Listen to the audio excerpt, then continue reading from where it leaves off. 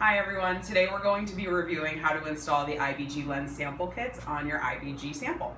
So first we're going to remove one of the lenses. I found the easiest way to do this is to take hold at each of the ends and push down while pulling the edge of the lens out, and then come to the center and do the same thing, and your lens should easily remove.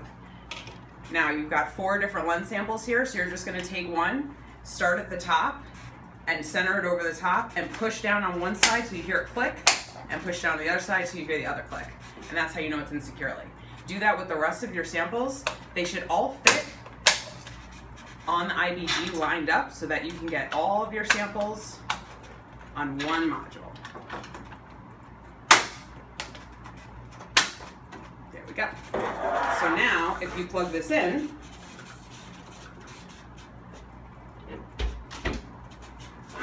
you can visually see all of the different IBG lens samples.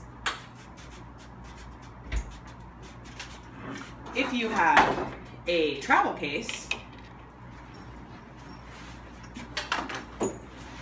the lens sample kit will actually fit inside the bottom of your sample kit. Lay flat just like that, and place your IBG right on top. Enjoy your IBG lens sample kit.